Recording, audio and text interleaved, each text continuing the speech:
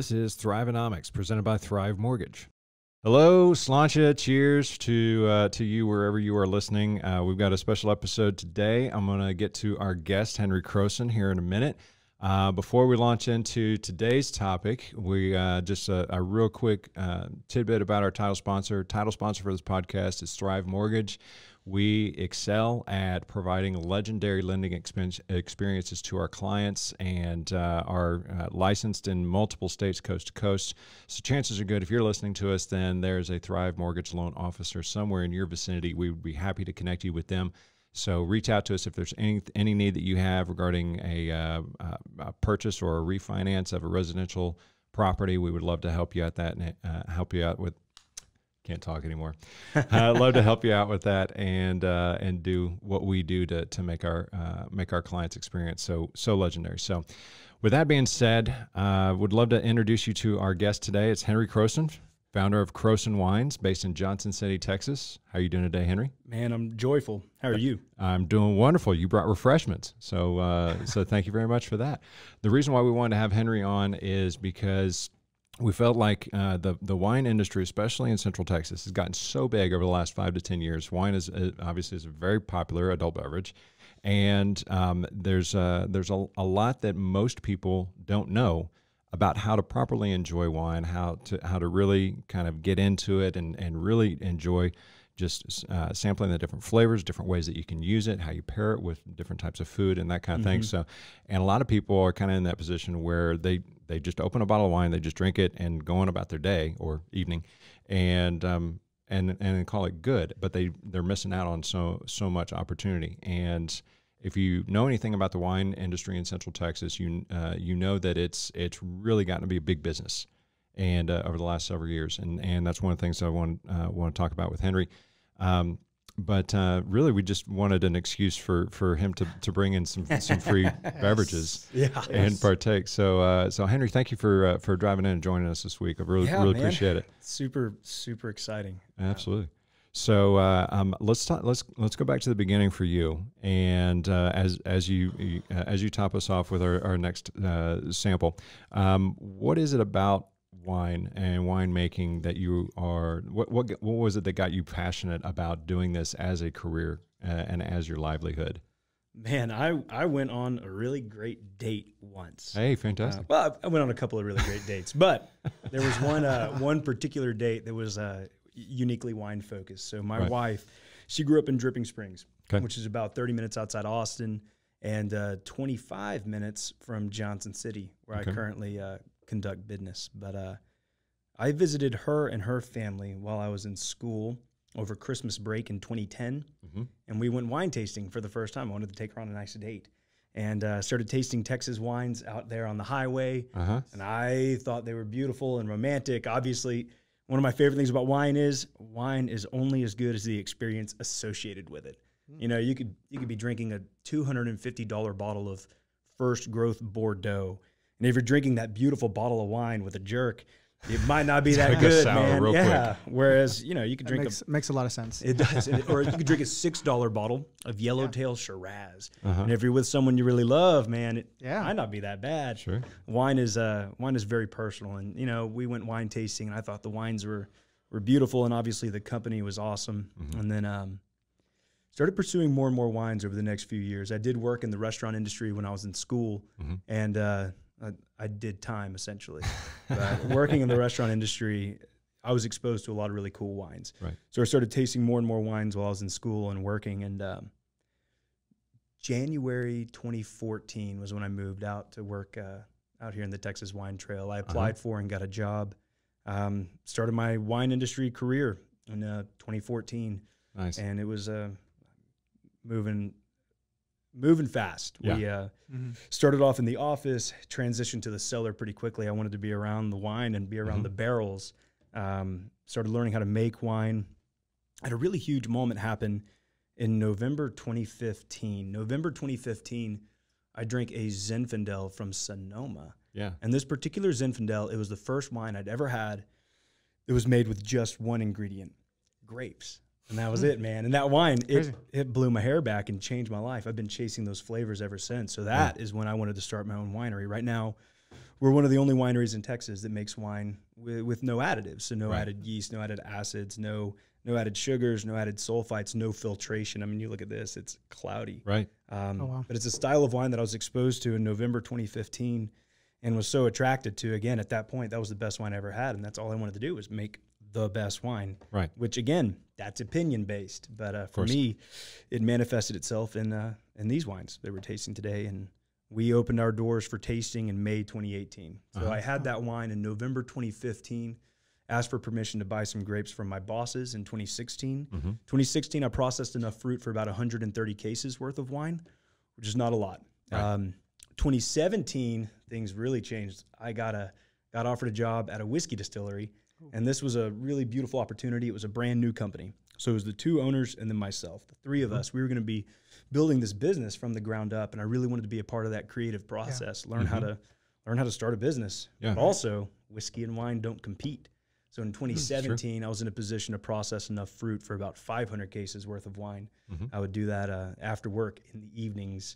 And 2017, started pursuing our license at our location in Johnson City. We became licensed in April 2018, left my job at the distillery in May 2018 to do this full time.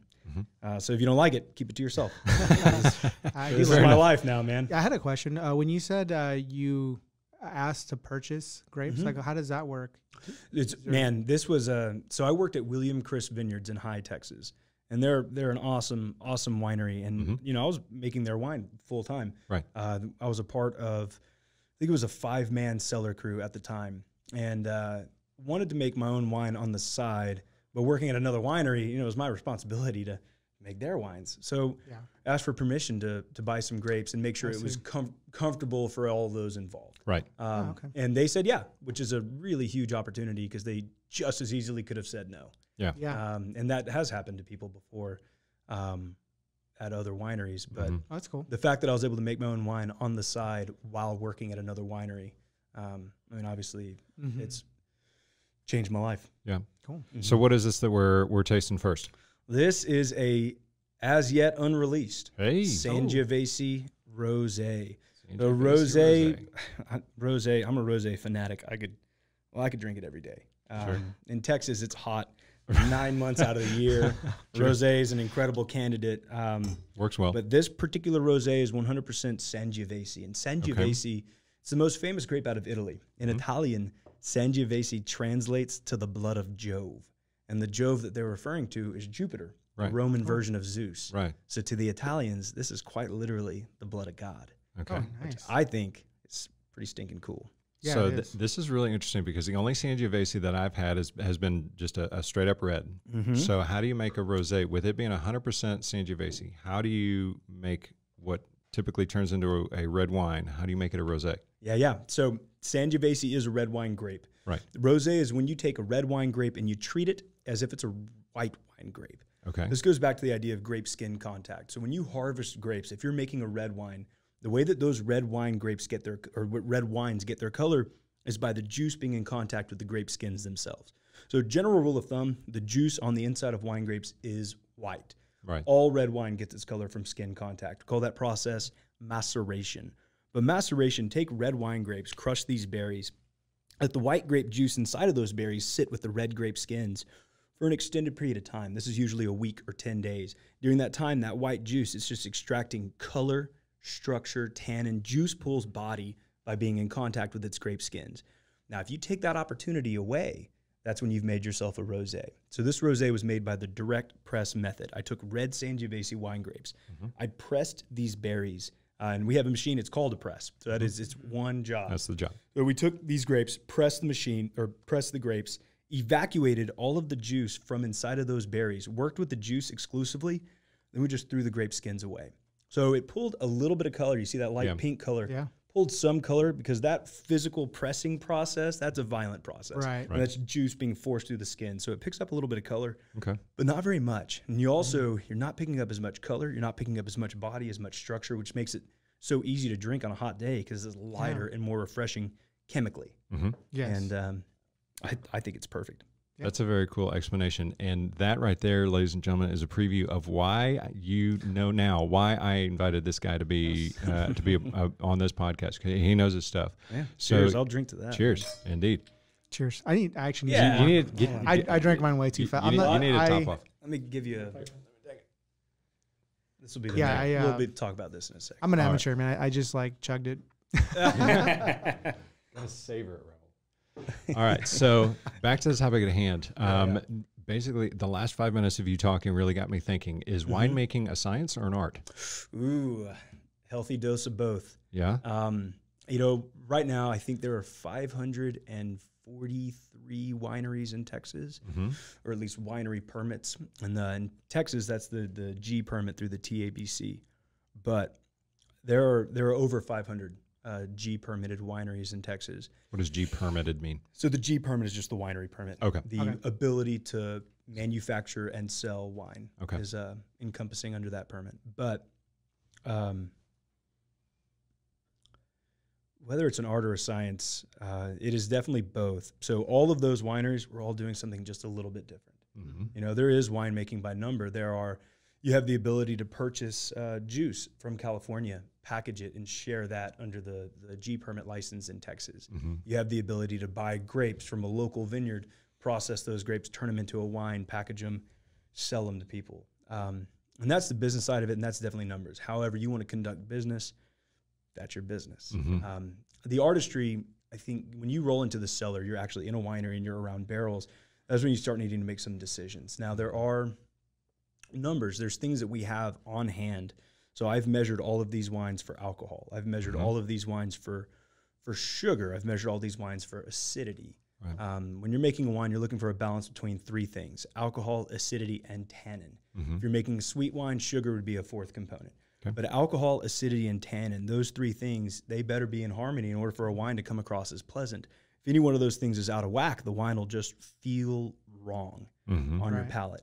And those things are all quantifiable. You can find a number and adjust those things to meet your desired wine. You know, even little things like I chose to make this a rosé. This rosé is 12% alcohol based off of when I harvested those grapes. This is the same grape. This is a red wine Sangiovese we're tasting in a second. It is 14% alcohol. So there's lots of things at play, and you can adjust those things. Here's where this style of winemaking becomes really different. So winemaking with no additives, it is entirely based on how the fruit comes out of that vineyard. Right. So going back to the alcohol discussion, as a grape hangs in a vineyard, it's building sugars because this is ripening. You know, if you ever say someone ever says, "Oh, this was harvested overripe," that means it's probably really big, really high alcohol because it built so much sugar over time. And the first thing that happens with wine is fermentation. Fermentation, yeast eats sugars in grape juice, turns that sugar into alcohol.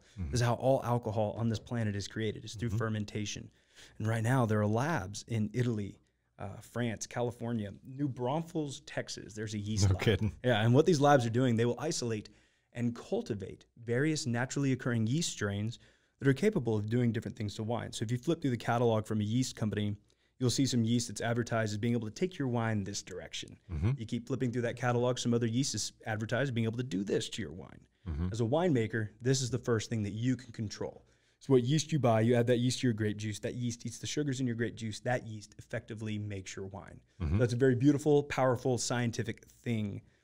For us, I don't add anything, including yeast. So all of these wines, they ferment spontaneously using ambient yeast. There's yeast everywhere. There's yeast on your forearm. There's yeast in the air. There's yeast alive in vineyards right now, living on grapes. And what I like to think is by making wines like this, maybe all of these wines are fermented by that yeast. They came out of the vineyard on the grapes themselves. In the French, they have this beautiful word, terroir. Terroir is Terroir.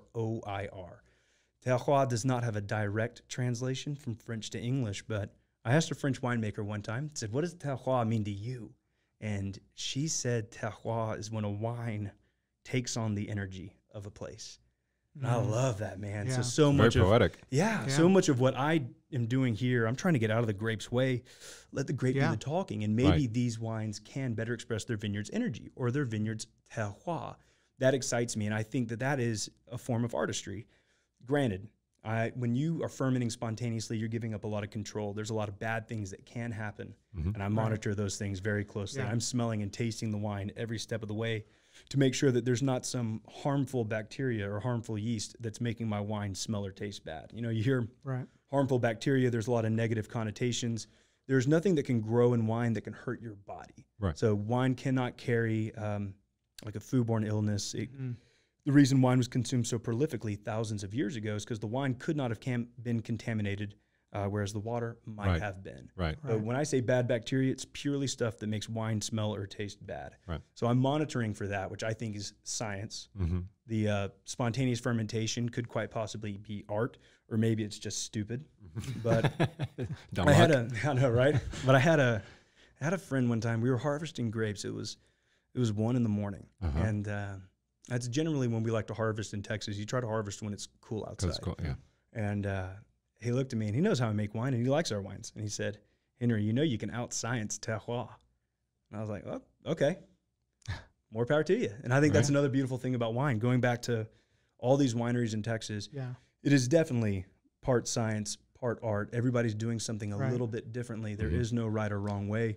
The only way you can tell a good wine from a bad wine is whether or not you want another glass. That's it. So this is actually pretty interesting because my thing is, I've always asked people, I can't tell the difference between like an expensive wine and a cheaper wine. I just can't tell.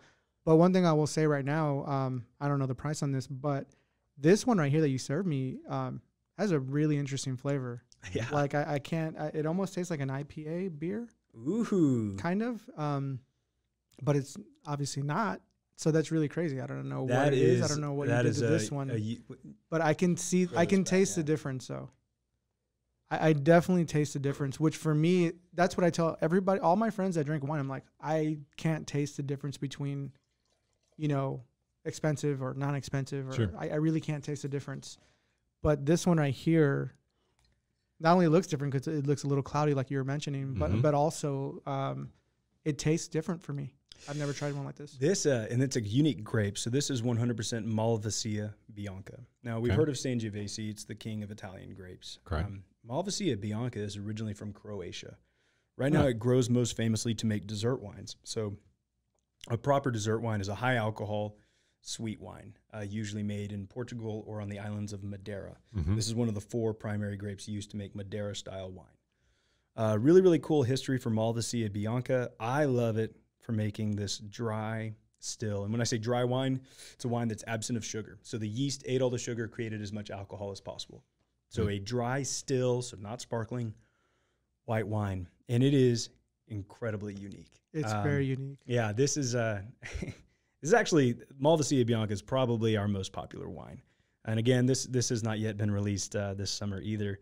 We're looking at releasing it the first weekend in July.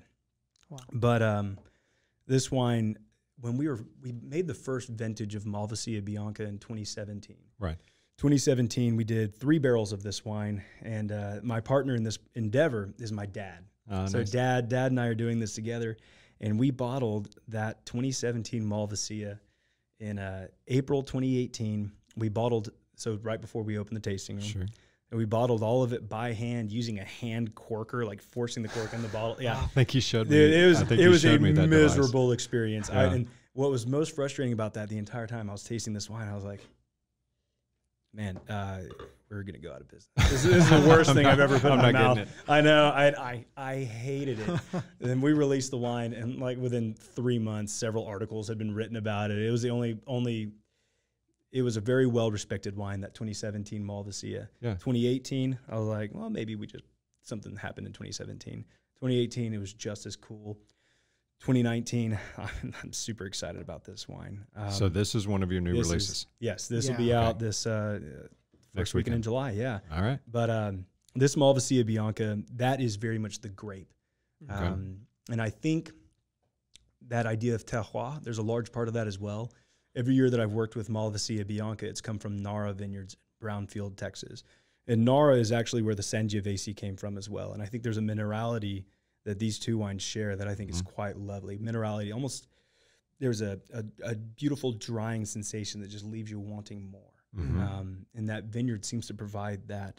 That vineyard is farmed by lady named Nikila Nara. She's a really, really dear friend of mine. And, you know, I like to work with my buddies. Right. Yeah. And, she definitely hadn't let us down on the Malvasia. It's been, I don't know, it's been nice. Special. What yeah. The IPA, like, yeah. So many of my buddies, I mean, this body was not built for wine. This is a beer drinker's body. Yeah. But, so many of my buddies are in the brewing industry, beer industry, and this is where they lean very aggressively because of what you picked up on. Yeah, There's right that away. Hoppy citrus component. Yeah. Yeah. What do you think, James? I haven't tasted it yet. I was going to use this as an opportunity for walk us through the steps of somebody when they're tasting a wine. Okay. What's step number? What's the first thing that they should do? Because you probably picked up on that IPA smell before you even tasted it. Yeah. Because I just smelled it and I smelled exactly what you were talking about. Yeah, we call that the power of suggestion. Well, that probably had something to do with it. If someone says something like that, they can directly impact you. In fact, when I do tastings in our tasting room, I do my damnedest not to provoke you any one way or another, give you a chance, and then I try to talk with you about what I experienced, because again, it is very personal. Right. But when you're tasting wine, you know, you see people doing this.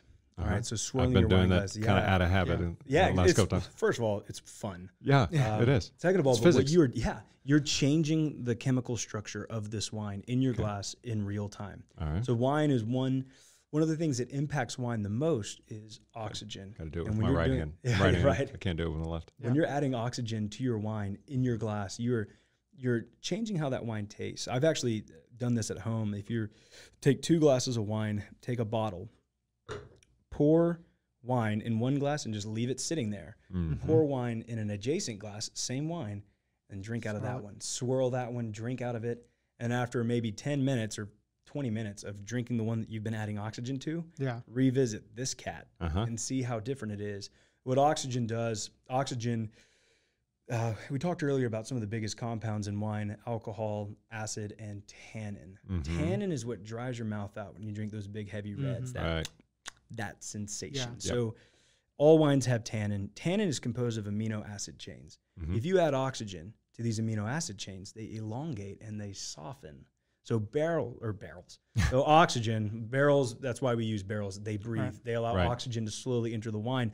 But when you add oxygen in your glass, you are softening those amino acid chains. If you ever see people who buy one of those really big Napa Valley Cabernet Sauvignon and they're like, we're going to decant this. That's science. You know, part of it's aesthetic as well. Again, wine is only as good as the experience associated with it. If you pour a big bottle of wine in a big, beautiful decanter, that's kind of sexy. It makes it taste better, right? Right.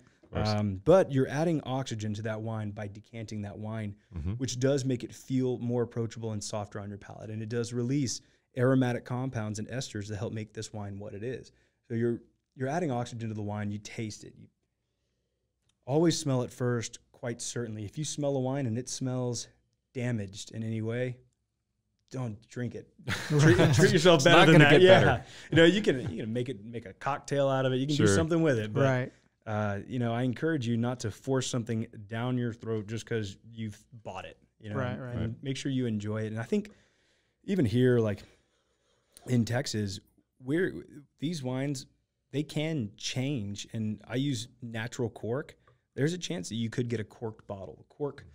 Cork taint is a TCA, trichloroanisole, and TCA makes wine smell like a wet newspaper. You know, if you ever go to a restaurant and the server presents a bottle of wine that you've ordered and gives you just a quick little shot of it, that is your chance to smell it for cork taint.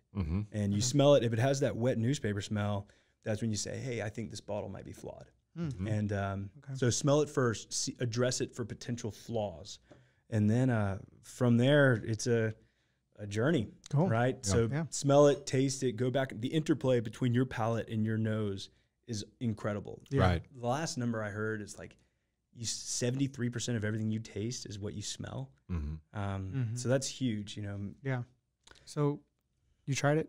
I did. Not to put you on the spot, but what do you think? I like it. It's different than what I normally drink. Because normally at our house we're always drinking reds. Like that's our favorite go-to. And so we rarely get to drink whites. There's very few whites that I've ever enjoyed.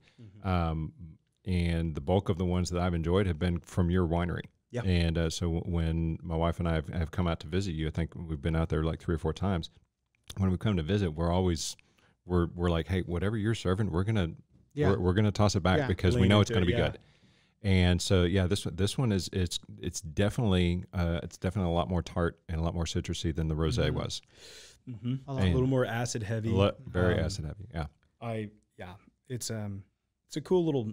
These two wines are a cool little journey, and the way that you set up a wine tasting, that's entirely up to the winemaker. A lot of people would start with white wine and then go into rosé. I like to get the little rosé in, and then start progressing in that direction.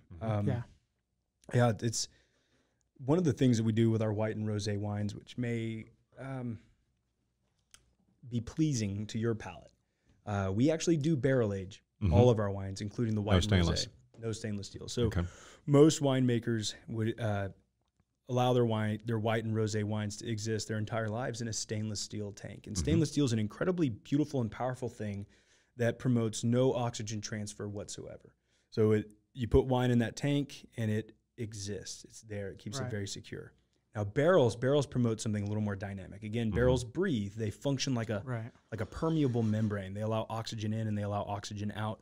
When oxygen comes into contact with wine, it changes the structure of that wine. And in a barrel, that happens at a very micro level, slowly over time. So you see wines that might be advertised as being aged 2 years in a barrel. Well, they did that to soften that wine because when they first put it in the barrel, it was probably a giant tannic monster. You leave it in a barrel and that tannin softens as a result of those amino acid chains elongating. But having barrel-aged our white and rosé wines, they do create something that feels fuller, feels softer and more approachable. Rounder is a really good word. They're very contemplative examples of white and rosé wine. Good introductory for primary red wine drinkers to get into white and rosé is a good little pathway. Yeah, I think I'm kind of a creature of habit. I think when I go to a place, I usually go for one thing, and I feel like this is probably going to be the one for me. Like I really think this is very different from what I've tasted. Oh yeah, you have impeccable taste. Absolutely. What's interesting to me is how you were talking about the whole process of aerating and decanting a wine before you drink it, and we do that with a couple different ways. We have a big fancy decanter that we'll bring up for special occasions, but most of the time we just use one of those little baubles that you just pop into the top of the cork, and it does the job for you. Yeah.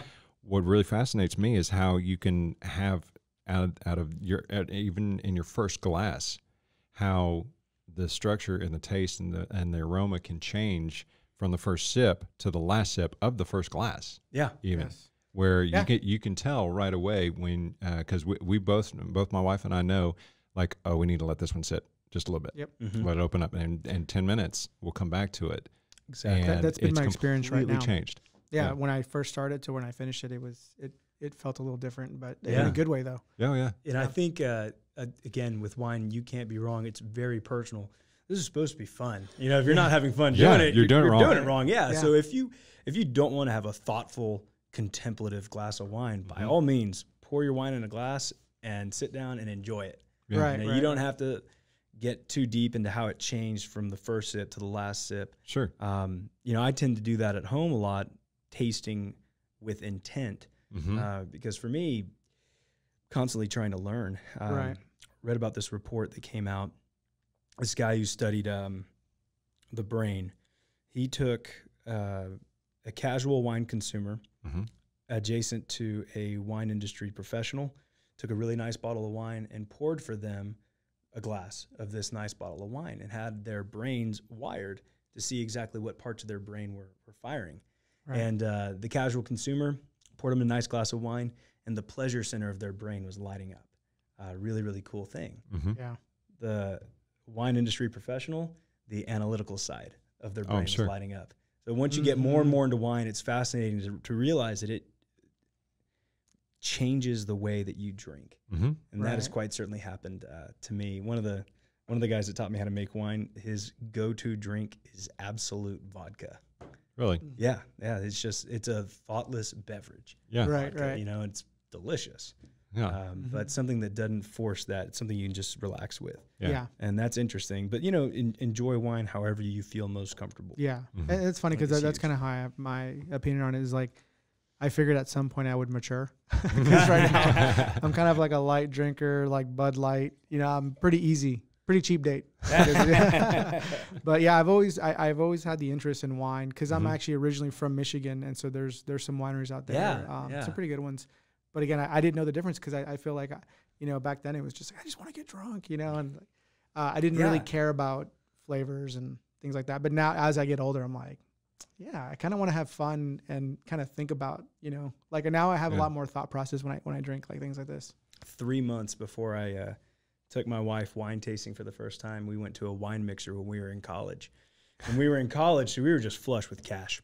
So we cruised into this wine mixer with 2 boxes of Franzia, which empirically, this is not a good product, man. Right. But that night, that wine was singing, and we were pretty much drinking it straight out of the bag. But I've never forgotten that. And I think there is steps in your there's progressions. Yeah, for sure. Yeah. And there's, my experience is not right or wrong, or it's just different. Yeah. And I think everybody, that matters.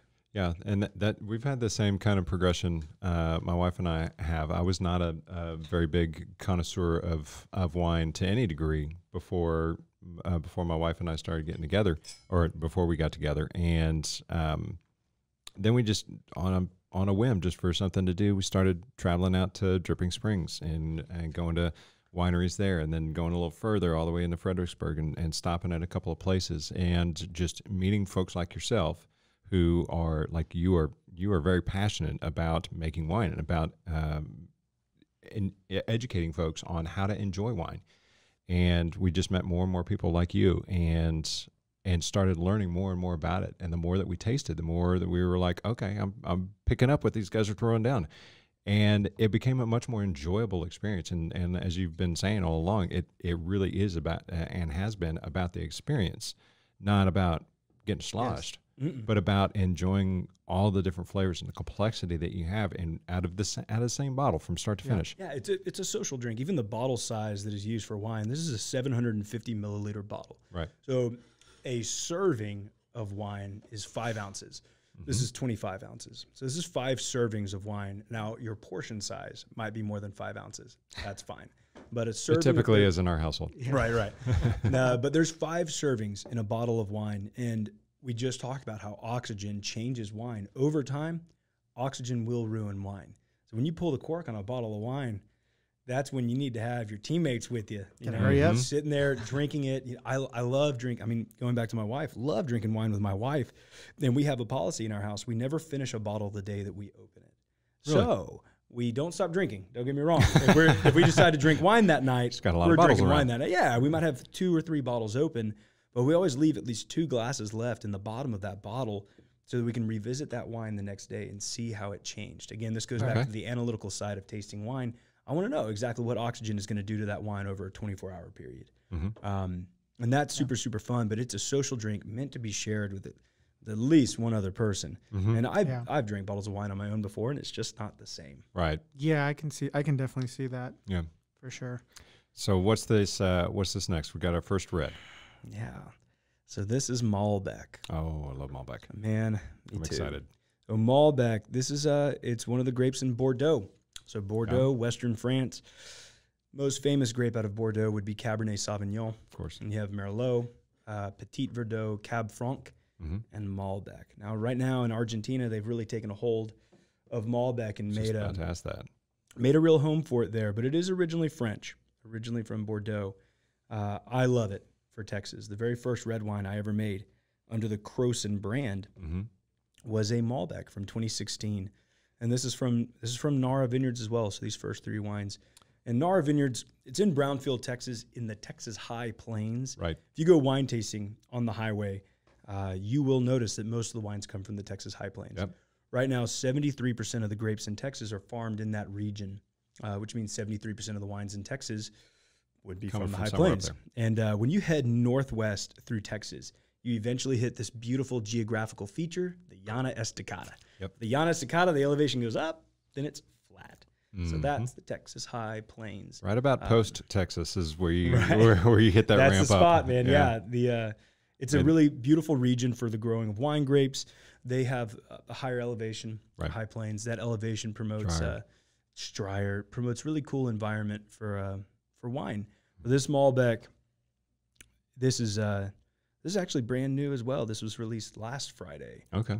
Man, we're getting all the new stuff right now. Yeah, man. VIP right here. Got you covered. I'll have to say just quickly, smells amazing. Yeah. I mean, amazing. Cool. It's well, I'll tell you what I think in a second. But what do you guys smell? What do you taste? What do you smell, Rob? No pressure, but there's a test at the end. I can't. I can't pinpoint right now. Okay. I've literally been trying to think about. It's a spice, right? Is that what you're saying? Mm-hmm. Yeah. I smell a spice or something. So I'm getting blackberries. I got a little bit of that. I actually, for some reason, was getting a little bit of cinnamon, which I don't normally expect out of a Malbec. That's super cool. Yeah. I'm not really sure. I'm not really sure what I smell. I smell something, but it's amazing. So when yeast is eating the sugars in grape juice and creating alcohol, so this, again, that's fermentation. Yeast is not just eating sugar and creating alcohol. Yeast is releasing all the esters and all the aromas that make wine what it is. So often, like for me, I smell blackberries here. You smell cinnamon. Right. I'll have people ask me in our tasting room, like, so at what point did you add cinnamon to the wine? Like, well, I didn't. I didn't add any cinnamon to this wine. This is all grapes. Or it's just 100% Malbec grapes. But what happened during fermentation, when that yeast was eating that sugar, it just so happened to release the aromatic compound that you would associate with cinnamon. Mm-hmm. And again, this is all very, very personal. I did a wine tasting in Napa once, and this fella, he poured for me a glass of Sauvignon Blanc. And he goes, Mr. Crowson, you'll notice that this wine has the aromatics of freshly cut grass. Well, I grew up in East Texas, man. I mowed my lawn every Saturday. It was always hot and humid outside, and I smelled that wine. I was like, holy smokes, this guy's figured out wine. He's a genius, right?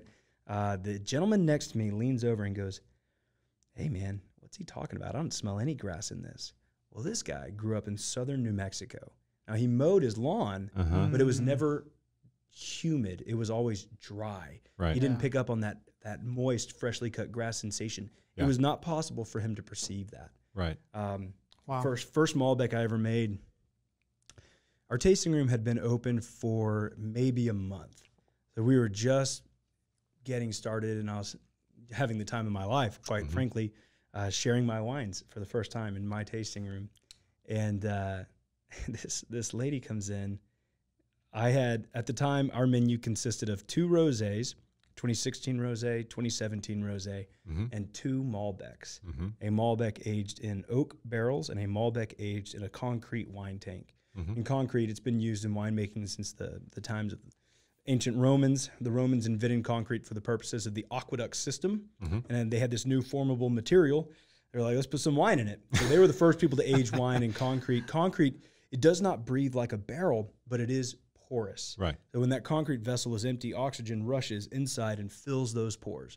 Then you put a wine inside of it. Slowly over time, the oxygen that's trapped inside those pores makes its way into the wine, changes the structure of that wine in much the same way that a barrel would, but to a significantly lesser degree. So all the aromas and all the flavors, they come about just a touch differently. And I always really dug that. But that was our tasting at the time. 2 rosé, side-by-side comparison, 2 Malbec, really cool side-by-side comparison. And lady comes in, and she's tasting through the wines. She gets to the oak-aged Malbec, which at the time was my pride and joy. And she smelled it, and she goes, man, this wine smells like fermented fish. And I was just devastated. I know. I was so sad. I just gotten done saying how what you smell and what you taste in a glass of wine is not wrong. You can't be wrong. And then she says this, and I almost said, ma'am, you're wrong. You need to leave. But I didn't. It was fine. It's a good thing. I know. And she finished the tasting. That was by far her favorite wine, and she took home several bottles. The one that smelled like fermented fish. So again, whatever her association was with fermented fish was a powerful one. And she, like, not a single person in the next 2 years worth of wine tastings that I've done in that building have said anything remotely close to that about any of our wines. That just goes to show wine tasting is so personal. And it is. And I was going to say too, I was kind of a little embarrassed to say it earlier, but I kind of smelled like kind of clove, like you mentioned spice, and I smelled cloves. In there. I'm kind what was clove to you might have been cinnamon to me. Yeah, I went to high school with a bunch of hippies, so we smoked cloves all the time. There it is. But yeah, I kind of smelled cloves, and I was like, I don't know if I should say this because I'm gonna look kind of dumb. But I think it is kind of a personal thing. I don't think it smells like cloves, maybe, personal. But it's something that hits me. And that right there is an explanation, is a perfect explanation of why so many people are so tight-lipped about when they go to a tasting. They're like, I don't want to tell you what I'm tasting in case I'm wrong, or what I'm smelling in case I'm wrong. You tell me what I'm supposed to be tasting. So let's talk about that for a second. So how do you disarm the folks that come into your tasting room? How do you disarm them to really get them to open up, other than just feeding them more wine? Like what's the trick? The very first thing that we do, our tasting room feels like a living room. It does. Yeah. So you walk in, we do all of our tastings seated at a table, and we have the bottles open just like this. You know, a lot of wineries will use a pour spout, which allows you to really control the flow of the wine, control the portion size, quite possibly. That to me is the anti-sexy. So we have our bottles just like you would at home. You know, there's always going to be a little bit of spillage down the front of the bottle that I think ends up looking so stinking cool. It's like its own little piece of art here. There you go. But so create a familial environment right off the bat, like you're at someone's house visiting a friend, is what we really try to strive for. That matters to me. So that's immediately disarming. Yeah. And you know, my personality, I make pretty serious wine, but I do not take myself seriously. Yeah. I mean, I spilled coffee on my shirt on the way over here. I was going to say something, but you look like a winemaker. Well, it's filming. You know, I need to acknowledge it before my wife gets mad at me. But you know, it is supposed to be fun, and I think highlighting that as often as possible in our tasting room makes it feel that much more comfortable. Yeah. And you know, especially as Americans, we are so.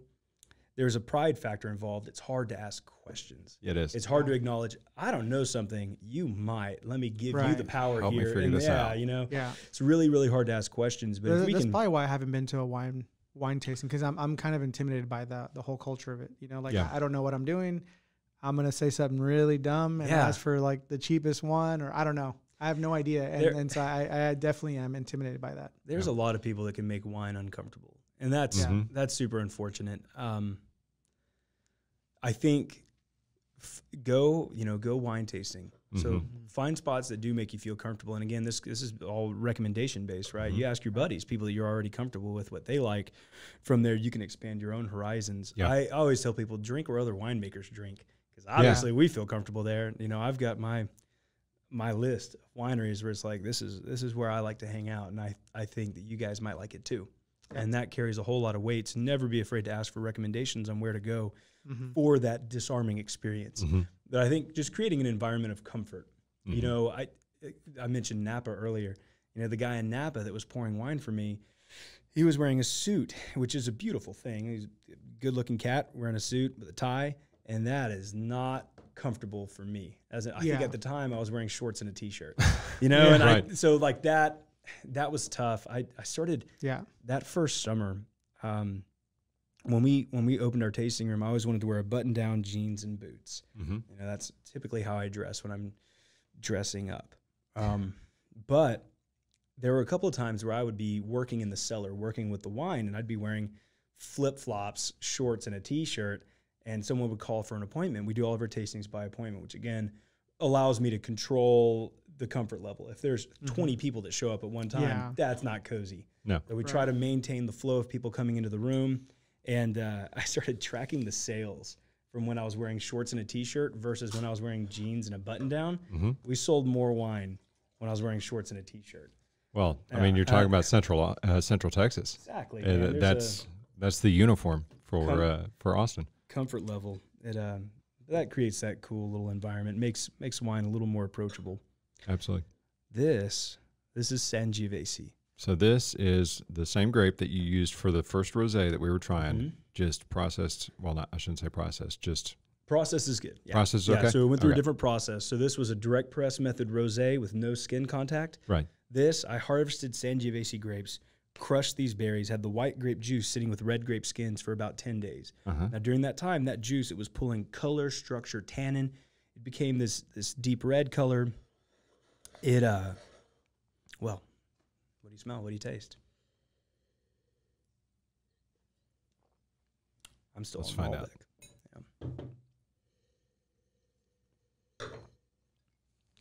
Now this one, I mean, I am in no way about to take my exam to become a sommelier, but this one, fermented, 100%. I would, if you had put this in front of me and not told me what it was, I would have said that's a Sangiovese. It smells every bit of it. That's awesome. Yeah, that's really, really cool. So we call that varietal character. So a type of grape would be a variety. And if a wine has what's considered varietal character, that means it smells like what it's supposed to. Right. And a lot of times our wines don't do well in that category because we are not adjusting the sugars in the wine or adjusting the acid level, and we're fermenting with spontaneous yeast. But every once in a while, we do have a wine that smells exactly like the grape that's used to make it. I would say this one is one of the, it smells, tastes just like it smells. Yeah, for sure. The so Chianti would be a good example of Sangiovese. That's good. Brunello del Montalcino would be a good Italian Sangiovese. I'm just enjoying myself. Oh yeah, this is really absolutely. Good. Yeah, it's actually it is fun to drink and then talk about it, and in my head just kind of figure out what I'm smelling and tasting. It's really fun. Absolutely, very enjoyable. Yeah, I think Delana and I are gonna be coming by and picking up a bottle or two of this. She's probably mad at you right now. Oh, I'm sure she is. Yeah. I mean, when I told her who I was interviewing today, she was like, "Dadgummit." My wife asked me. She goes, "So do you think I could come?" I was like, "I don't know what the vibe will be." Absolutely. I think she might. Well, with your next pre-release, we'll have you back on and bring Amy with you, and we'll just have a grand old time. Good. Yeah, man. She's fun to have around too, because if she doesn't like something I made, she tells me. So great well, she's great to have her do that in public. Yeah. That'd be a fun episode to all bring our spouses. Like everyone bring our, and we just it'd be a lot of fun. It would. Right. I think so. We'll call it "Honey, Criticize My Work." Yeah. That'll be the episode title. So Sangiovese, this to me, it's less fruit and more earth tones. This to me is leather shop and tobacco. That's what I was going to say. I think it feels feels a little less sweet, but not in a bad way. Oh yeah. I'm really into earthy. It's a little going back to my high school years. Certainly less perceivably sweet. You know, when you look at something like a Malbec, where to me the predominant flavor would be blackberries. Well, blackberries are sweet. You know, fruits are sweet. Yeah. You get into these earth tones. I don't know. I got a little bit more wood. Definitely a little bit more. I don't know exactly which wood. I want to say hickory, but I don't know if that was accurate. But it sounded really good. I definitely had. I'm envisioning myself standing over the grill, putting a couple ribeyes on. Yeah, drinking this. Yeah. Heck yeah. Yeah, I'm much less of a sweet. I don't have a sweet tooth, so I like things that are more earthy and less sweet. So I think that's the direction I lean as well. Yeah. And sweet wine, you know, it certainly has a time and a place. Dessert. Yeah, dessert wine is a good candidate. I went to a Christmas party with a bunch of winemakers, and I bet that was fun. It was, and we cruised in with bottles. Everyone brought some wine. I brought some wines that I was excited to share, and then I also picked up a bottle of Boone's Farm sangria flavor. Sangria flavor. And this is I thought it'd be hilarious, and it was. And cruised in, and we all laughed, and we put the bottle in the freezer, waited about 25 minutes, and then we pulled it out, and we started tasting this wine. And had a buddy who leans over and he goes, "I hate that I don't hate this." And I think, you know, going back to the wine is only as good as the experience surrounding it, man. Yeah. If you're having a good time. So sweet wine has a time and a place. No, for sure. Actually, now you bring that sangria. Like, I mean, I'm Mexican, so we drink that a lot. And you're right. It's definitely really, it goes against everything that I kind of drink and believe in. But yeah, I definitely. If you're having fun with your family, you pour it over ice and smile at each other and call it a day. No kidding. Love that. That's cool. No, that was the epitome of what a Sangiovese typically tastes like. And even despite your resistance to filter it, that was very, very clean as far as the finish goes. For sure. And I think so we fall under this umbrella, this natural wine umbrella. Natural wine's pretty in vogue right now. It's popular. There's a lot of natural wine bars that are popping up all over the place. There is no definition for natural wine. Right. The best thing I've heard is that a wine is natural if it's spontaneously fermented, which we certainly fall under that umbrella, not adding commercially available yeast. France just recently defined it, and we actually don't even fall under their definition. They say natural wine needs to be made with organic grapes. Well, we're in Texas. Unfortunately, there is not an organic vineyard in Texas, and even then, sometimes organic can be more marketing than truth. Right. Like under organic, a little bit more subjective. Yeah, under organic protocols, you're allowed to spray your vineyard as often as you'd like with sulfur. And so let's say you have a tractor and you're on your tractor 3 times a week spraying with sulfur to inhibit bacteria growth on your grapes. And this bacteria growth, if you're in a humid environment like the Texas Hill Country, humidity is moisture. Moisture promotes bacteria growth. Bacteria growth promotes rot, mold, and fungus. Right. So if you're in that environment, you can spray sulfur on your grapes, and it might keep those forces of evil at bay. You can do that as often as you want and still be classified as organic.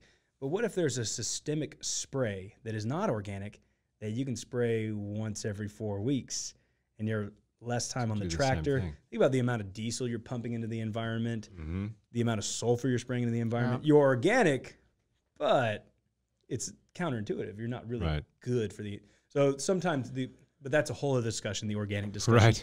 Right. There are no organic grapes in Texas right now. However, in France, to be considered a natural wine, you need to have organic grapes, which is interesting. So we don't fall under that umbrella. But right now, America, it's okay. No definition for natural, no definition for natural wine. But it is kind of universally agreed upon that if you use commercially available yeast, it needs to be fermented spontaneously. And sometimes with these wines, these natural wines, you taste them and smell them, and they just feel wrong. Yeah, funky is a good word, and we've made some wines that definitely lean more toward funk. But earlier you said clean. Our wines are very clean. Yeah, they're good wines empirically, whether or not they're fermented spontaneously. Right. And the reason I make wine like this is solely because I think it tastes better. Oh yeah. You know, my biggest fear is that people will drive down the highway once they leave Johnson City and be like, man, the cat in Johnson City says you shouldn't filter or add sulfites. It's like, no, by all means, do those things if that suits your brand. For us, I'm simply choosing not to. However, I don't want to make something funky. I want to make something that's clean and delicious. You know, so that clean, I appreciate that as a descriptor, because that is something that in this style of winemaking is hard. It's hard to make something clean when you're allowing wild yeast and wild bacteria get involved. Right. Yeah. So this one's kind of airy. Very airy. Kind of. You're on the Zinfandel, correct? That's a good description. What's that? The Zinfandel? Yeah. Is that the last one. Yeah. Have I poured that for you as well? Yes. That's what I'm on. Yeah, I saw you guys pouring. I was like, wait, hold on. Got to catch up. Yeah. Yeah. Very airy, like it kind of opened my nostrils when I was smelling it. It's I was just thinking about how it had felt. I'm not going to use the term mouthfeel, but because I cringe whenever I hear somebody talk about that. I'm like, seriously, just say, you know what? When I took a sip, felt like it was a powder puff. I mean, it does. That's a really good description, Raul. It felt a little bit lighter, a little bit airy, especially for a red. Yeah. So a lot of that is because this Zinfandel is 15% alcohol. You talk about opening up your nostrils. Yeah. This will take you places you didn't know you wanted to go. Yeah, that's what I was going to say, too. It was very much more like I can smell the alcohol. Like it felt like there was more, but I wasn't sure because of my... So a lot of times that can come across as perceivably hot. And even then, so in some circles, that would be considered a flaw. When I smell this wine, I don't necessarily get that heat sensation. This is a fruit bomb to me. It's like 15% alcohol grape juice.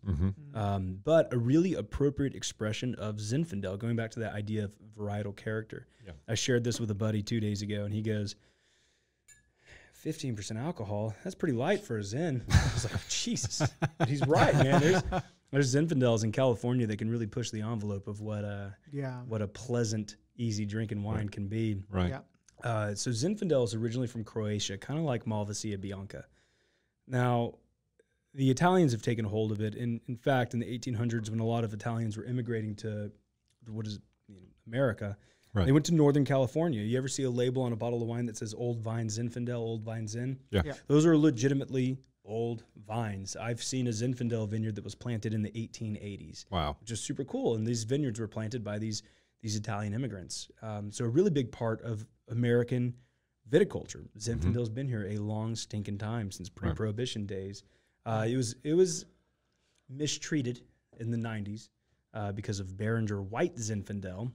Yeah. White Zinfandel, very much a marketing term. White Zinfandel's a rosé. There is no white Zinfandel. Zinfandel's a red wine grape. They just so happen to make it into a rosé format, and it is a touch sweet, and they laughed all the way to the bank. It's, calling it white Zinfandel was brilliant in hindsight. Yeah. And again, full disclosure, I had some white Zinfandel in January, and it was delicious. Yeah, so like, I was gonna say, yeah, exactly. I was gonna ask you actually because I've only ever tried white Zinfandel, and I mean, yeah, I do like it, but is it actually that's actually a little too sweet for me? I drink it just because my wife drinks it. Yeah, I feel like I'm more into like dry, not as sweet. For sure. But this right now feels like something that I would probably drink with my buddies, like because it feels like the alcohol levels a lot higher. Yeah. And I normally drink to have fun. So yeah. And like, I think my going back to my wife, poured for her all the new wines, and she gets to the Zinfandel. She goes, "Oh, I love this." Yeah. She looked at the back and looked at the alcohol content, and she goes, "Oh, that figures." I can see why. Yeah, that's just for whatever reason her palate leans that direction.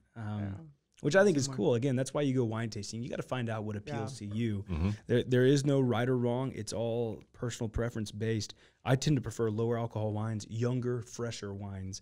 Like these red wines were made in 2018. White and rosé typically released the year following its production. Right. So these were made in the fall of 2019, and they're going to be released soon. These wines were made 19 months ago, and I love the way they're drinking right now. Oh, yeah. Whereas there is a segment of the population that would rather age them longer and to each their own. So in our tasting room, I drink wines when I want to drink them. It's a very this is all very selfish wine. It's what I like. And if anyone else likes it, that's gravy. But it really mattered to me, kind of going back to the excitement and the passion behind it. Yeah. You know, if I'm not pouring something that I'm excited about, then I'm doing it wrong. Right. Yeah. So trying to create an environment where I enjoy it the most. Well, that's good though. Let's keep rocking on. All right. I mean, that's good though, you know, like, because we talk about like the difference between being creative and all that. Like the artists, like when they're ready to show you their piece, you know, that's what you want to enjoy. Right. So that's kind of cool too. That you mentioned that, because it's like when you think it's ready to go, it's ready to go. You know? Or you see a piece of art and you're like, it would look just as good if it was flipped the other way around. Yeah. Like, no, the artist wanted it a certain way. A certain way, matters, you know? And so you want to enjoy that the way they. And wine's cool. Like, you know, again, oxygen and time changes things. I use natural corks. These corks do contain oxygen, much like a concrete barrel. So earlier, concrete doesn't breathe. It doesn't allow oxygen to enter, but it does contain oxygen. Same with these corks. So these corks contain oxygen. You force this cork into a bottle of wine. Slowly over time, the oxygen inside of these corks make their way into the bottle of wine, continue to change the structure of that wine. Right. Oh, I like that. We use these natural corks because these wines will grow and will develop. Again, for me personally, I like them young and fresh. But we have a lot of fans. I had today, this morning, a guy tasted wine with me, and he goes, "Man, I'm going to take some Malbec home, and I'm putting a date on the bottle. I'm drinking it in 2021." And I was like, awesome. Yeah. That's super, super cool to see where people's personal preferences lie. Yeah. And again, the only way you can determine what you like is by drinking. Drinking, because I was going to ask, like, what the cutoff date is, or, you know, like how long it should be aged, but you just kind of answered that. Like, it just depends on when you drink it, and if you like that. Depends on what you like. And I think over time, wine will fall off a cliff. Yeah. Too much oxygen exposure will damage it. I can vouch for that too. Okay, so as we kind of wrap things up, let's talk about we've been talking a lot about what consumers will should learn from this, what they should take away from this. So if you were educating somebody new, which you do every week, what would you say are the three most important questions that an average consumer should know about wine? Is it decide whether or not they like red or white, or how to store it, or how to prepare it, or what are some of what are the three most important criteria that a consumer should know about wine in order to begin getting into that more advanced stage of really enjoying it? Yeah. You know, once you go and do a tasting, that creates a cool environment for you to make a decision on what you like and what you don't like. From there, let's say you roll through a tasting with me and you lean aggressively toward the rosé and the white wine. Sure. At that point, storage, for sure. You made the comment about storage. If you're going to drink a white or a rosé wine, I do recommend that you chill it, but we're not talking refrigerator cold. Right. It's more like the way I store wine on my wine rack at home. I store all my whites and all my reds on that wine rack. If I drink a red wine, I put it in the refrigerator for 25 minutes, pull it out, and I'm good to drink it. Okay. If I drink a white wine or a rosé wine, I put it in my freezer for 25 minutes, and then I pull it out and I enjoy it. Okay. So as far as maybe the temperature, that's something that we work on really hard at our tasting room. Temperature, storage, if you have a wine fridge, by all means, use a wine fridge. I would store everything at 55 degrees. If you're about to drink a white wine, maybe put it in your fridge to drop it down just a touch more. But 55 degrees is a good, healthy starting point. I don't think for both reds and whites. Yeah, and I don't think reds show their best at 55 degrees, but create an environment where it will warm up over time. Now, food is the biggest thing. I think wine is meant to be an ingredient. It's meant to go with good food or good company for that matter. But good food is huge. You know, you see wine and cheese pairings all the time. Cheese is a great candidate. What I've come to find is if I like a food that I'm eating and I like a wine I'm drinking, it's amazing how well that's going to pair. But in our tasting room, I always make a lot of recommendations. From what I've seen, people do want to know how to serve it. Like this Tannat, I would serve with steak all day long. Sangiovese, that's an Italian variety. You pair this Sangiovese with, a really heavy pasta dish. That's the dream scenario. Malbec with lamb. This Malvasia Bianca, this is your seafood. Rosé. Mussels, clams, oysters. Rosé and oysters. I wanted to do a rosé and oyster shucking party, actually. No, okay. I thought that would have been a blast, but then we had a global pandemic. Right. Darn it all. I know, right? Now, this is Syrah, and this is a very rustic expression of Syrah. The first time I got to enjoy Syrah would have been Yellowtail Shiraz. And Yellowtail Shiraz is blueberries and vanilla all day long. That's not what this is. This is very full-bodied. There's peppery sensation. It dries your palate out, so that's tannin. There's factors involved that make this wine what it is. It going back to the food pairing discussion, this is going to be paired with something big and gamey. This is boar of some kind. There's a cool restaurant in Austin that does a lot of boar dishes. I don't know. Smells good. I mean, it's what you got? My mind's trying to figure it out. Definitely less alcohol-y. Yeah. A lot stronger. Alcohol-y? Did we just invent it? We just invented a word, I think. That sounds totally reasonable. I have a friend, he's like, if you understood exactly what I'm talking about, then the word worked, whether or not it's real. Fair enough. Definitely the flavor feels a lot stronger when I smell it. Yeah. And the third question is when to open it. You know, proper storage, what to pair it with. So often people are like, so when's the best time to open this? If you're buying one bottle, you want to make that bottle count, right? And I usually recommend that pick a special day in the near future and like make it 6 happen. months to a year near future? 6 months to a year, okay. Yeah. You know, we have had people that buy quite a bit of our wines that have future dates set. You know, we're going to start having children in 3 years. We'll open this after we deliver our first baby. Oh, wow. So this is our first anniversary. We're going to open this on our 10th anniversary. You know, we've had things like that. Nice. We've got one of those bottles. Yeah, wow. Cool. And I think when you pick up a bottle of wine, if you tasted it that day and you enjoy it, you know that you enjoyed it that day. Whether or not you'll enjoy it 10 years from now, that remains to be seen. I think wines can grow and can evolve in such a way that you might not enjoy. That's a possibility. Typically, that's not the case. Usually, they'll become rounder over time, and that is very pleasant. Define rounder. What does that mean? Acid is more pronounced in wine when wine is young. So as a wine ages, that acid will become less pronounced, and you'll feel more. Basically, fruit will expire, and you'll feel more earth tones. Got it. Is generally what I see when I age a wine, or with our wines particularly. Yeah. But I'm glad you kind of shed light on that. I always thought that all wines were good, like through age. I didn't know that it was kind of dependent on your taste. It is, right? Yeah. Like our white and rosé wine, I used to think, you know, go ahead and drink these within a year. If you take one home this time next year, that's when you need to drink it because they typically drink well young. A couple of weeks ago, I had a rosé that was one of my rosés. It was a 2016.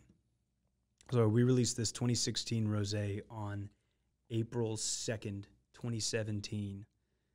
And on April 4th, my first daughter was born.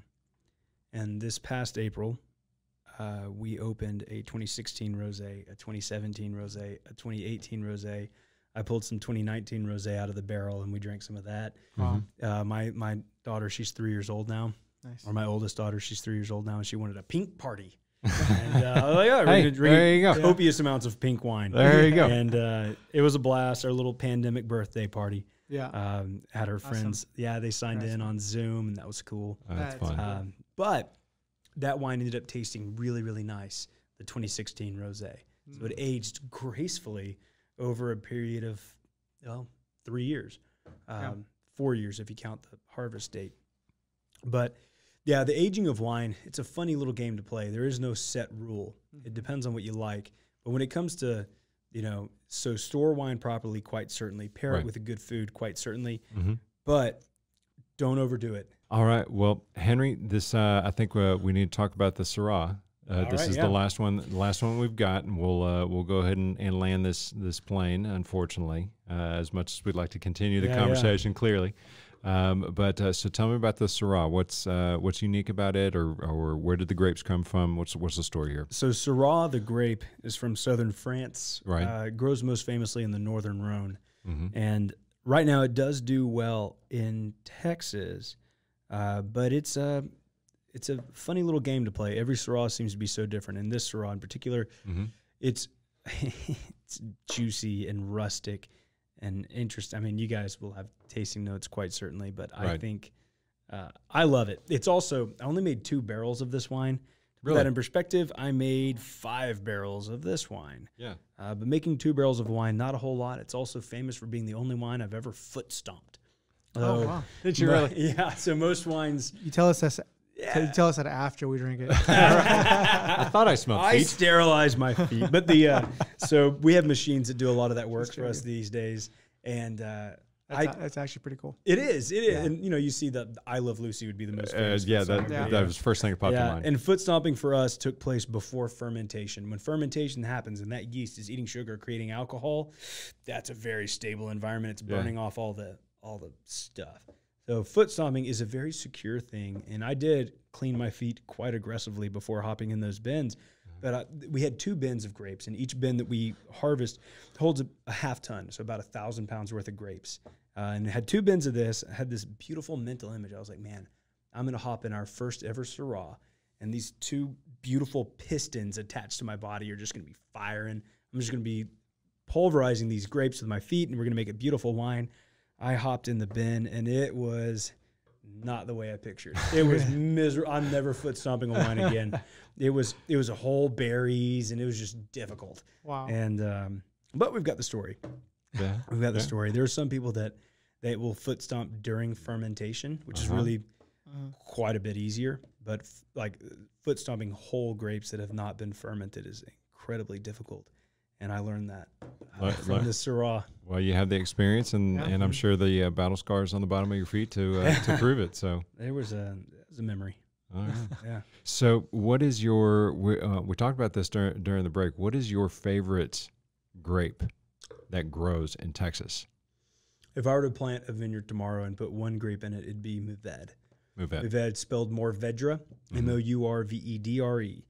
But and pronounced about a dozen ways, depending on who you're talking to in Central Texas. We were laughing about it earlier. All those amazing European countries named all these wines or wine grapes. They named Sangiovese and Zinfandel and Syrah and Malvasia Bianca. If they'd have left it up to East Texas winemakers, and I grew up in East Texas, it would have been Bob and Steve. And Steve's great. Got to name it after a president, Washington. There you go. But so Mourvedre. I drop those R's when I pronounce it, kind of like that famous museum in Paris. Yeah. The Louvre. Same deal. Yeah. Right. So the Mourvedre, the way it grows here, it just seems to be happy. And I did not bring one. We do make a Mourvedre. In fact, in 2019, we processed Mourvedre that was harvested in the Texas Hill Country and Mourvedre that was harvested in the Texas High Plains. Combined in the same bottle? Negative, Ghost Rider. We are going to pour them separately. Okay, good. But it'll be a part of the same tasting. So this coming fall, we'll release Hill Country Mourvedre and serve it adjacent to Texas High Plains Mourvedre. That'd be interesting. And give you an idea of exactly, going back to that idea of terroir. What impact did the hill country soil profile and weather patterns have on this wine versus the Texas High Plains? Right. Soil and weather patterns. And the winemaker is the same. So you've got your controls. Sure. But the vineyard site is what's going to change in that little side-by-side tasting. It'll be super interesting. But Mourvedre is what I really believe in. And it's actually from the same region in France as Syrah. Gotcha. Which we just tasted. So why Lubbock? Why the Texas High Plains? How did it? I mean, obviously the environment lends itself well, but I mean, you look at Napa Valley and all these flowing hills, and it's gorgeous and it's green, and then you look at just outside of Lubbock, and it's brown and it's dirty and it's windy and it's dry. But it is ironically high elevation. Okay, so in Johnson that's City, the difference. we're at 1,300 feet elevation. In Brownfield, where the Rosé, Malvasia, Malbec, Zinfandel, and Tannat were farmed, they're at 3,200 feet elevation. So they're almost 2,000 feet higher, which does promote. It's drier air, yes, but with a higher elevation, you get this diurnal temperature shift. Diurnal temperature shift. Say that 5 times. Which way's up? But hot days, cold nights is really ideal for the development of wine grapes, and they have that. Now, in the 70s, a gentleman by the name of Doc McPherson, I believe it was the 70s, it could quite possibly have been the 80s, but Doc McPherson planted grapevines on the roof of the biology building at Texas Tech, and that was the beginning of Texas viticulture as we know it. And that's a true story. That's interesting. Yeah, and his is that the same McPherson as McPherson Cellars? Right. Yeah. So he had one of his sons is making wine in California. Okay. I believe in the.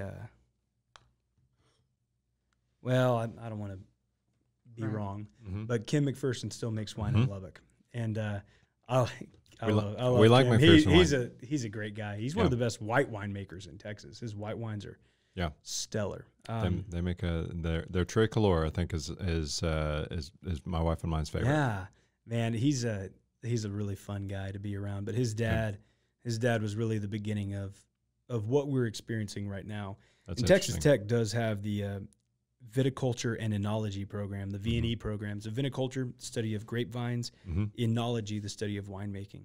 Texas Tech currently offers that, which is really cool. And again, that's because of Doc.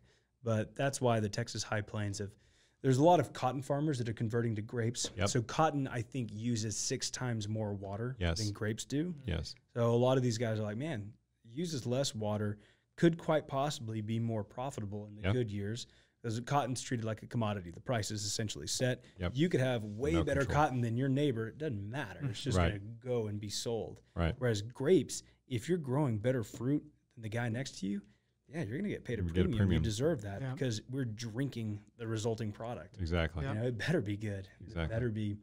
So a lot of guys who have been farming their entire lives. In fact, the guy that farmed this Syrah, this was farmed in Seagraves, Texas. He has a 30-acre vineyard. But he also still farms 1,000 acres of cotton and 600 acres of peanuts. This guy's a farmer. For him, it's a form of crop diversification. But he's a smart guy. He realizes, I've never farmed grapes before. So he hired a vineyard management company, and they're helping him manage his vineyard, which is brilliant because these guys, they know what they're doing. So I think they're set up for farming practices out in the Texas High Plains. In the hill country, I think it's coming. I think we're going to start seeing a couple of vineyard management companies here in the Texas Hill Country to quite possibly promote more farming in the Texas Hill Country. However, land prices is always going to be a hurdle. And you guys are in the mortgage real estate market. Land prices in the Hill Country for farming, it's really tough to rationalize that. We're going to plant our estate vineyard sometime in the next several years. Dream scenario is spring 2022. We'll plant a vineyard outside of Johnson City. That's a matter of time and money for sure. And I'm excited about that. I think it's special to have your estate local vineyard. We're going to harvest grapes and drive 3 minutes down the road to the winery and process that fruit. That matters to me, and being a part of the farming process matters to me. However, right now the Texas High Plains is producing quality fruit. And has been for many years. At better prices than what you can get in the Texas Hill Country, and it is a business. And there's also more of it. You know, Hill Country, it's hard to come by good fruit. Well, this has been an absolutely fascinating conversation for us to be a part of. I know I've thoroughly enjoyed it, and not just because of the wine, just because I mean, to have somebody on here as knowledgeable as you, and just kind of, and someone who's so passionate about just the subject matter, but also passionate about educating average consumers like myself and Raul on what you need to look for. That's a huge benefit, and I think will just add to the enjoyment that that certainly me, as well as our listeners, will have. So if somebody wants to get in touch with you, or somebody wants to follow you on social media, what's the best way for them to do that? So crowsonwines.com is our website, CROWSONWINES.com. All right. That's where our online store is located. And we got our online store up and running. The week we had to close the tasting room due to lockdown. Sure. But it's hopping. It's fun to be able to share wine online. On Facebook, it's Crowson. And on Instagram, it's at Crowson Wines. At Crowson Wines. And that's it. And just like the URL. Exactly. Okay. And we're not, I need to be better at posting on social media, but hey, we're getting there. Don't we all? You know, we're getting there. But so Facebook, Instagram, website, Instagram, and website. And you've got an online store. So any of the wines that we've been tasting tonight, well, except for the first two, you got it. I'm hoping the first two will be up online in the next couple of days. Yeah, you might have to wait up to about 6 days if you want to try try those two new releases that he brought us. Tasting them today though, they're ready. I'm pretty stinking excited about them. That's my opinion too. It'll be hot outside. Independence Day is coming up. There you go. Man. Well, it's gonna be nice. I guess we're a month away. Hot dogs and rosé. Isn't that and rosé? Isn't that the tasting event you were going to host? I think so, man. Maybe a cheese plate or two. No, maybe you got the hot dogs. What else? Hot dogs and rosé. All right, there you go. That sounds good. All right, and I'm not kidding about that idea about doing a wineonomics spin-off of this podcast. I'm in. I will drive out to Johnson City. We'll set up at that farm table you got in your tasting room, and we'll just sit and talk wine for a couple hours. I'm in. All right. I'm in. Cool. Bring it on. All right. Well, thank you very much for tuning in. And like I said, I'm James Duncan, Henry Crowson from Crowson Wines out in Johnson City. Go look them up. Go to their website. Order some wine. You will not be disappointed. It's fantastic stuff, and Henry is about as passionate as they come when it comes to winemaking. Thank you, Raul, for joining us with the wine tasting handling all the production responsibilities. Yeah. So this was definitely the most entertaining, the most fun podcast that we've had today. Yeah, definitely, man. Excellent stuff. Yeah, I'm gonna cue the music, and then we'll get just our last cheers. All right. I love it. Absolutely. Yeah. Yep. Need a little something extra in your glass. I'll see you.